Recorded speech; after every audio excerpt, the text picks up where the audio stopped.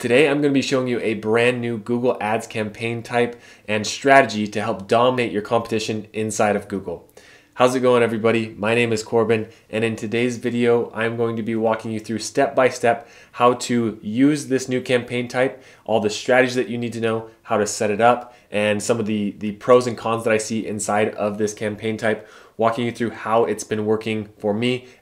Spoiler, it's been working really well, and that is why I've kind of pushed off creating this video, because I wanted to test this out first before I shared it and showed you how to do it as well. Because to be honest, this campaign type, I was very skeptical on if it would work or not, and so I wanted to give it time to actually test it out and see how it ran, and I am happy to report that it's been working really well. So I'm excited to show you this video today. So if that is something that interests you, stick around, let's jump in. So the first thing we're going to do is obviously show you, and what we're talking about today is the Performance Max campaigns.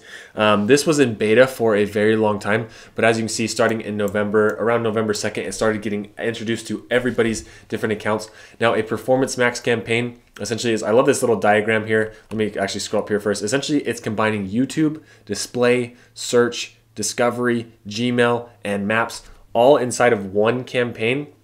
And what I like about it is, if you scroll up here to this diagram, it actually just uses all these different signals to identify where people are likely to purchase your product or fill out a lead for your service, and it hits them in the right spots, right? Like using automation and different placements, it does it actually really well, which, like I said, I was skeptical about this, but as you see, this lady, you know, maybe she's more of a searcher. This one's more of a shopping campaign, and then it also hits them with videos and different assets.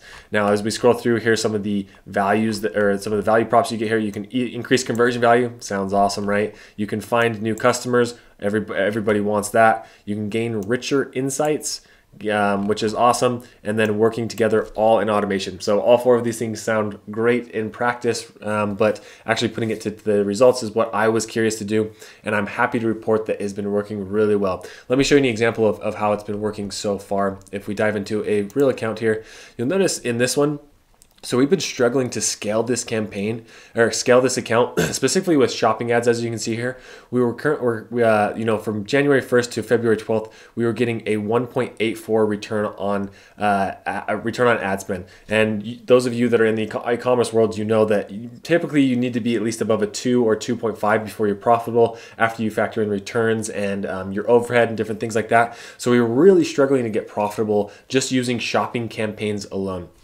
But check out what happened after we switched over to a Performance Max campaign. So now we're going to go over to our Performance Max, and you're going to notice it's not running during this time period. We launched this February 24th, I believe was the day, or sorry, February 24th.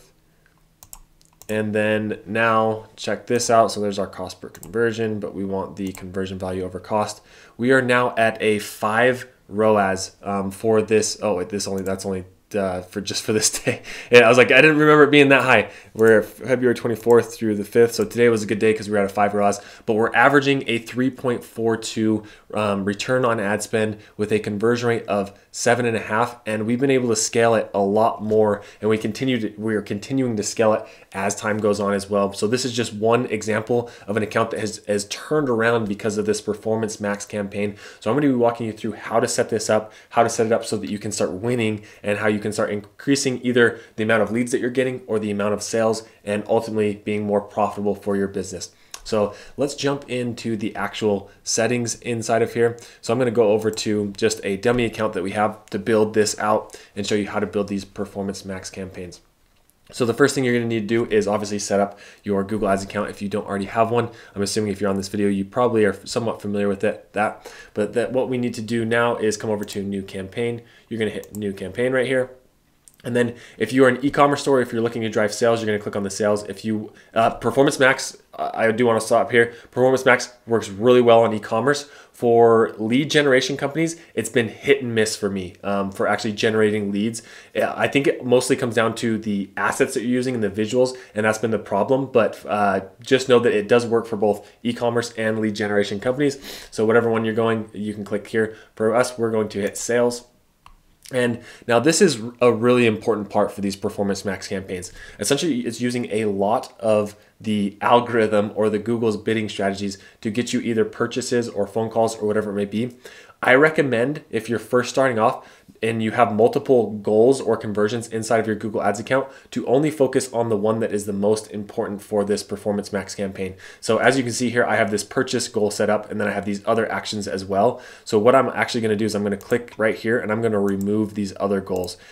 So it's super important to only have the ones that you want to actually basically point the algorithm in the right direction. Like these are the actions that I want you to complete. Now, if you aren't familiar with how to set up Google Ads conversions or how to set those up inside of Google Analytics, you can check out this video right here. I walk you through how to set this up so that you can start running your campaigns and have actually a compass on what's working or not. So don't run any Performance Max campaigns if you don't already have conversion tracking set up. If you don't know how to do that, then check out that video up above or down below in the description. So for this one, because we're going to be focusing on sales, we of course want to go solely after purchases. So we're going to hit continue here. And then as you can see, it's going to give us this option for the Performance Max. It has this flashy little new button, and that is what we're going to be clicking. After we click that, it's going to ask for the campaign name. We're just going to keep this as the default, and then we're going to hit continue. Now, I will say for those who have their Merchant Center connected to their Google Ads account, it will ask for a pop-up right here. There will be another option where you can select your Google Merchant Center and plug in the information there if you're running a Google Shopping campaign, or if you're running connected to your Google Merchant Center. So keep that in mind. Obviously, this is just a dummy account, so I don't have a Merchant Center attached to it. But if you do attach your Merchant Center, it is going to pull images and things from that as well. So we're going to hit continue. And if that just confused you, then don't worry about it. It probably isn't something that involves your store. And yeah, you can kind of continue on. So then we're going to set a budget here. I'm going to just set this at, $10 a day. You could do whatever you'd like. Now, I would recommend setting a higher budget. Typically, you want it to be 2 or 3x your average cost per acquisition. So say that your cost per acquisition typically inside of Google was $20. Google recommends your budget be closer to $60, $80, $100 ish for it to have enough room to kind of test and grow. But for this example, we're going to keep it at $10. And there's going to be a couple different bidding options here. So the first one is for conversions, and the other one is for conversion value. For conversions, as you can see, you can set a target cost per acquisition. So say that we wanted to set this at $50, you could do that. Or if you had a lower acquisition cost, you could go 10 or whatever it may be. Or you could even leave it optional if you would like. For me personally, if you're running an e-commerce campaign, I have found the most success actually running instead of a conversion value. This is if you have the dynamic revenue being pulled in from your conversion types, and you can see the revenue from each of those. It will optimize to get you the most amount of sales for the lowest price. And I have been actually running this without setting a target return on ad spend. I've been letting the algorithm kind of run and go with it. If you want to have a little bit more control over it, you could set your target ROAS. So let's say that your company needed to actually hit like at least a 2.5 ROAS, you need to hit 250 ROAS there. And then this is going to, on this right hand side, because this is a dummy account, unfortunately it's not showing me the amount of weekly conversions that I might be able to get. But if you're inside of a real account, over in this right hand side, it's going to show you the amount of conversions that you can get for the estimated amount of conversions that you'll get based on the budget and the target ROAS that you have. So now we have our budget and our bidding set. We're going to hit next here. Then it's going to ask for the locations. We're going to keep it at the United States. Language, we're going to keep it at English. And then here, this is an important setting to realize what's going on here. So the final URL expansion. So what this is send traffic to the most relevant URLs on your site. This is kind of cool. So what Google does is it crawls your site and say that you are an e-commerce store. It then identifies the landing pages that are going to be best based on the product that is showing inside to the end consumer. So say that you were showing blue shoes on your ad. Google would automatically send that user to a URL that has blue shoes that are showing in the actual product catalog. So this is a really powerful tool. Now, if you wanted to have a little bit more control, you could exclude URLs, say, oh, Google, I don't want you to send people to this page on your site. I have noticed sometimes it sends it to my contact page or to like a privacy policy page. There's been a few times where it's done that. So I would recommend going through and excluding those pages that make absolutely no sense to send customers to. But besides that, it's good to give Google room to test different things and try out different URLs to see what's going to get you ultimately the highest conversion rate. But here's where you can add those URLs. You can also add rules inside of here. So the URL contains, and then add basically negative URLs inside of there. Or if you only wanted to send traffic to an individual, a specific URL, you could do that. Now, in testing this, I recommend not to do that. The performance max campaigns work better when there's more options and URLs that it can test, as opposed to you just choosing one URL. But obviously I understand there are circumstances where you need to send it to that exact page for whatever it may be. So we're going to keep this as is, send traffic to most relevant URLs on your site. Then we have here some more settings here where we can adjust the ad schedule, start and end dates, and then our campaign URL options as well. So we're going to hit next.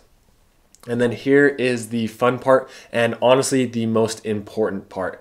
Now I will say, as you can see here, we have our ad strength that is incomplete. As we go through and add assets in here, it's going to go from average, good, better, and excellent, I think is what it is.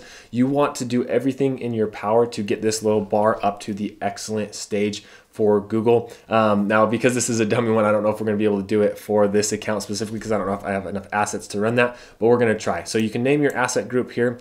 And as you can see, we're going to add our URL. So we're going to do HTTPS, and then we are going to do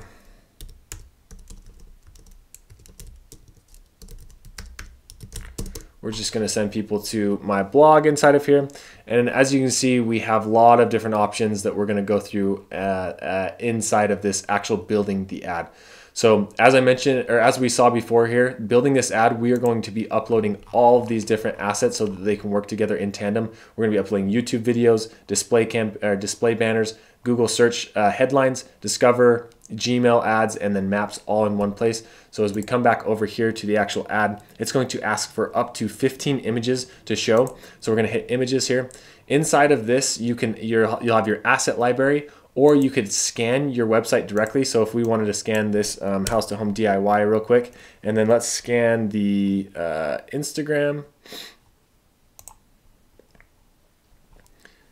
We'll scan that real quick just to show you what this does. What it does is it goes through and scans all of your assets and finds pictures and images for you. So just for the purpose of this video, we're going to go through and grab some of these real quick. So as you can see here, we have this image. And what it does is it's going to ask you for different aspect ratios that you can go through and select. And this is a bad example, but I can't click through these ones because it's not big enough. But this middle one, we're going to select that ratio. But say that we had another image that was a different size. As you see here, this one's a better example. You can select the different images and crop the image to make sure that it's showing what you need it to. And say that I didn't want to show that one, I could hit exit here, or you could go through and add it as well. And then you just want to go through and make sure that these look decent inside of all of the ads. So we're going to say that looks fine. And then you can select these three. Now you could also go through and upload images if you wanted to just go through and drag images into your folder as well, which I would recommend. And then we also have in this right-hand corner is all of the assets that I have selected. So as you can see, I have 4 images. I recommend taking advantage of the full 15 images that Google recommends that you go through and upload. So we're going to try and do that real quick, and we'll kind of speed through that. So we're going to come back over here. And here we are now, we have 15 images selected. Obviously, the better the images, the better the performance you're gonna have. These are mostly just ripped directly from one of the blogs that I have. So nothing too crazy here, just mostly as an example to show you. So we're gonna hit save here.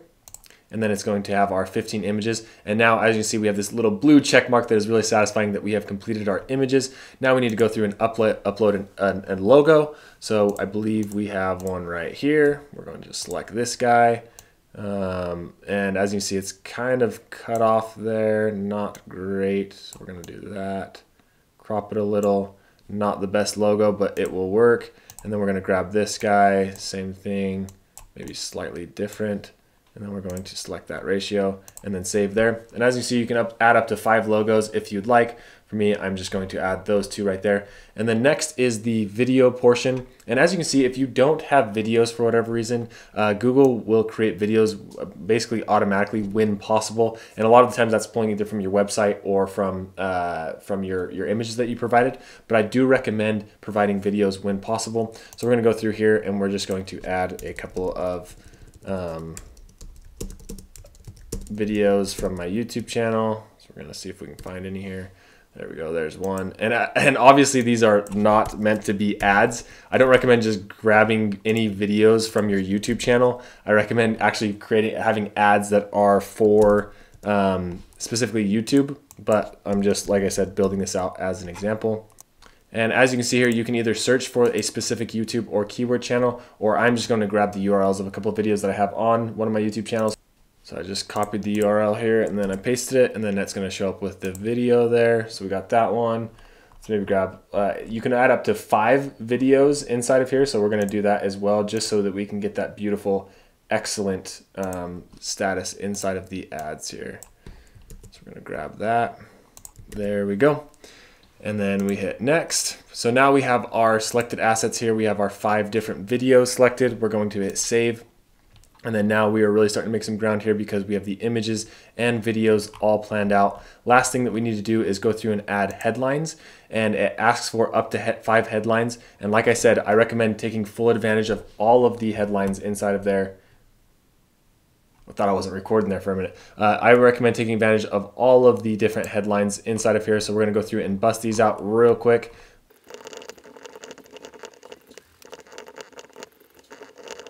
So as you see here, I just went through and added a few different headlines. These need to be 30 characters or less. I do recommend adding as many value props inside of here as you can. So I just did house to home DIY, electric fireplace reviews, tips for DIY beginners. And this is really quick and not anything crazy. Learn how to build cool stuff inside of the headlines. Now we need to go through and add long headlines.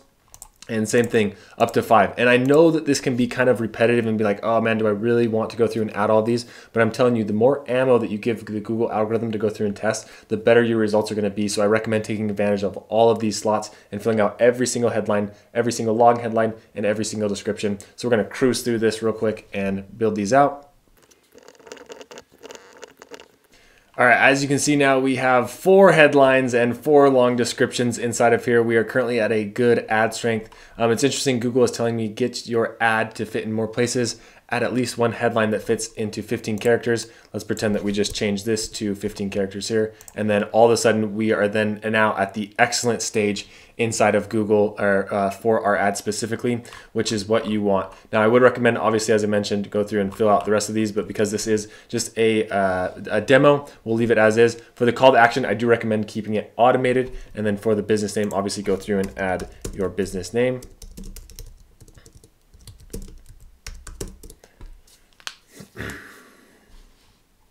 And there is our ad. So what you can do from here, and obviously this is kind of a wonky example because it's pulling just YouTube content and videos that I've created and from my blog, but obviously if you have a product or service, you're gonna be highlighting these things. So here's what the ads will look like themselves inside of YouTube. Here's what they could look like inside of Gmail. Here's what they could look like inside of search. Here's what they could look like inside of display, all these different ad types. And you can scroll through this way, by the way, if you wanted to see more of what they look like. And then here's what they would look like inside of Discover. Oh, and this is on mobile. You can also preview this on desktop as well to see what everything will look like and make sure it's up to your standards that you're looking for. Now, after that is all done, the next thing to do is go through and add audience signals. Now, this is really important. And I would recommend, if you are an e-commerce store and a lead generation company and you have a current customer list, I recommend uploading that so that Google has more signals to go off of. Obviously, as I mentioned, because this is a dummy account, we don't have that luxury here, but you want to go through and add an audience signal. And basically what this does is it helps the algorithm learn faster on who your target customer is. So for this one, we're just going to call this DIY people, people who are looking to do it yourself projects. We're going to add a new segment. Or sorry, you can add a new segment yourself if you want to go through and build your audiences, or you could go off of the current data that you have, or you can go off of interest and detailed demographics. We're going to do that here. We're going to search for home improvement. I think that's an in-market audience if I remember correctly. We're going to wait for this to load so slow. And then here we go. So we have in-market for home improvement, and we got another home improvement. So all these different home renovation or other people that I would want seeing these kind of things, and that do-it-yourselfers. There we go. That's a great one for me. So I'm going to add all of these different audience signals inside of Google. You could go through and add a lot of these or mix and match. You can add your demographics as well. But for this one, we're going to do interest and detailed demographics. Now, most of the time, if you're inside of an account that already has data, Google is going to recommend the audience that you should start with. And if it does recommend something to you, then I recommend you go with that as well. So now that we've added our audience signal, Max will go beyond your selection to find new conversions based on your goal, which is what we want. We just want to give it a signal on who we want to target, but then it will expand and find the right people. So now that is done, we're going to hit next. And next is going to ask for the site link extensions. I'm going to do this real quick based on my navigation in this blog. We're going to go projects, about me, and then contact. So we're going to back over to the Performance Max campaign and do blog.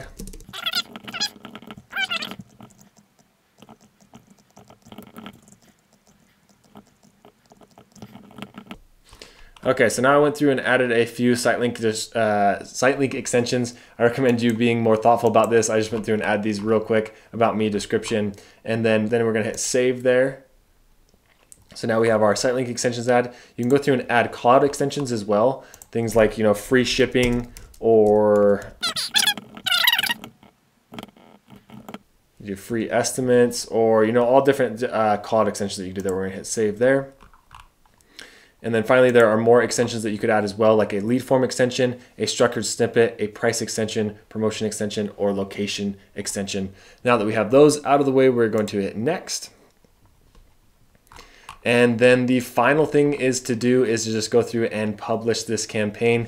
Once you hit that, your Performance Max campaign is now going to begin running, or it will go into a review phase where Google will go through and review all the creative. In my experience, it usually launches within 10 to 12 hours, but I would give it wait at least 24 hours before you can expect your ad to actually go through and run. That is everything I have for this video right here. Now, if you are interested in learning more about Google Ads, I do recommend checking out this video right here, or this one. It will dive into other areas where you can start winning inside of Google Ads. If you are interested in learning more about Performance Max campaigns, or how to then start scaling your Google Max performance campaigns or optimizing them after they began running, I do recommend subscribing, because I will be creating more content around this and going into more detail on the next stages after your campaign has been launched, and how to make sure you know that it's winning or losing, and as I mentioned, how to optimize. So I appreciate your time. If you did find value, of course, I gotta say, please hit the like button down below, and also subscribe if this is your first time here, and we'll see you in the next video.